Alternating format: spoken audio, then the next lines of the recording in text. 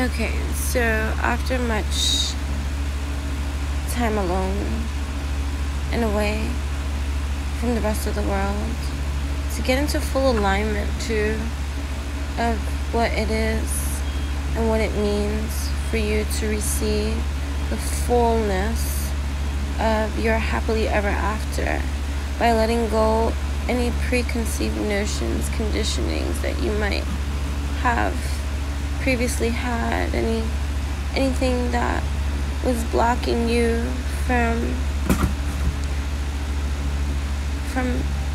feeling that level of wholeness that you seek, that you want, in terms of living balanced in your spirituality, putting a death to this right here, putting a death to all the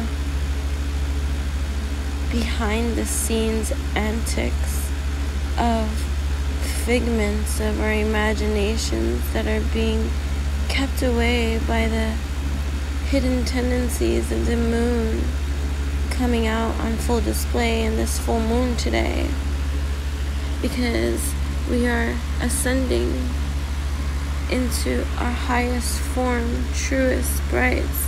There is a new passion, new love coming in with the death that was necessary, the killings, the murder scene for this new adventure and love. Not this one. And love that awaits us, that we had to find, knowing that we are spiritually connected to those that we love. And sometimes the hottest love has the coldest end.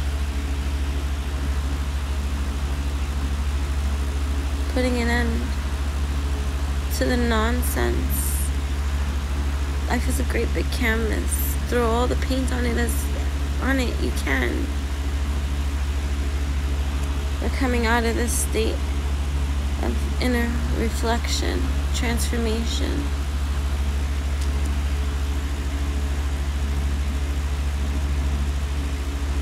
Ascending masters in full alignment with our own majestic divine natures, receiving our wish fulfillment.